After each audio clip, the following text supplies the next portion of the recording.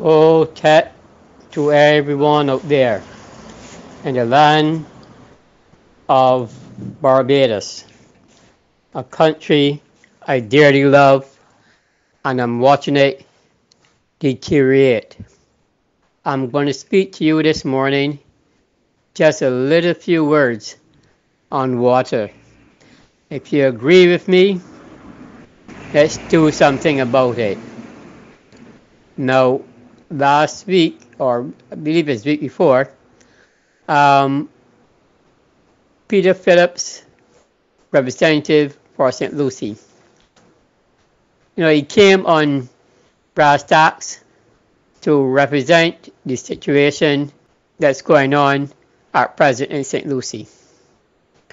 And I have maintained my position.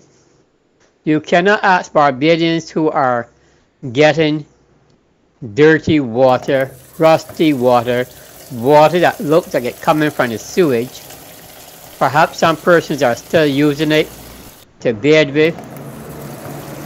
I don't mind washing the cars, wet in the garden, but they really should not be bathing with it because it's going to have a long-term effect on their skin. Now, I have done a little bit of research and I found that in 2012, $38 million was given to the then government to repair some water mains, do some water restructuring, water fixing, no matter whatever you call it. They were supposed to get 38 million, or they got pretty much they got $38 million. What did that $38 million do? Can anyone in the previous government come forward and say where did that $38 million go? How much repairs were done? Which areas were these repairs done and completely fixed prior to their leaving office? I must say, and I will continue to say as well, both political parties, both these and these, have been guilty of not addressing this water repair mains in Barbados. Both had opportunities to do it while they were there.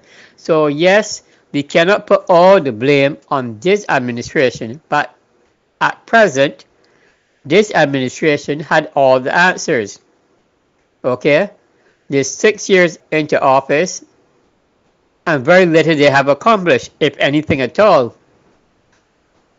Mr. Phillips had mentioned that, which I'm very annoyed, because he's asking Barbadians to continue to pay for this water, even though they really cannot use it for cooking or washing clothes, still pay for it. Now you are taking in $18 million a month.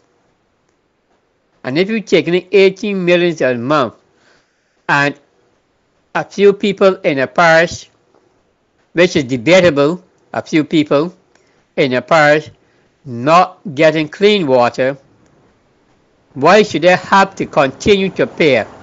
Why not continue to give each household that receiving this bad water a tanker? Have it filled up each day, and they can get a rebate on what they have lost so far, or from here on they will not have to pay for any water until the situation has been rectified. I'm in favor of that. That seems more reasonable. You cannot ask citizens of this country, citizens of St. Lucie, to continue to pay a water bill for dirty water. That people have to donate water to them. People have to bring gallons of water, buckets of water, to them. People have to collect water from other places that getting clean water and bring for them. And you are asking them to pay for water that they cannot use. It is not right, Mr. Phillips. Young people, you have to change the status quo in Barbados of what these politicians are doing to us. You have to continue the mantle. We, the older people, have started the ball run. You have to take over and move forward with it. Okay? No time. There's no time to see what's going to happen next. These politicians are playing us for a fool. They come to the airways, tell us that things are happening just so they can keep us quiet. We have to show them we mean business. You mean business as a young person. It has to change. No longer can we put up. No longer are you going to put up with this nonsense. It has to change. Okay? Now, I heard Mr. Phillips saying that it took 2 years to put down 1 kilometer. How can you take 2 years to put down 1 kilometer? And there is 60 more kilometers to put down. Okay? And you're going to tell, which means that it will take 8 years to put down 16 kilometers. Yet you're going to come to the airways and tell persons within the next 2 years everything should be fixed and in order. No.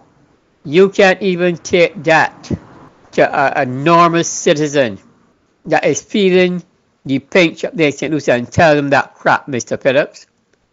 You got to reel and come again.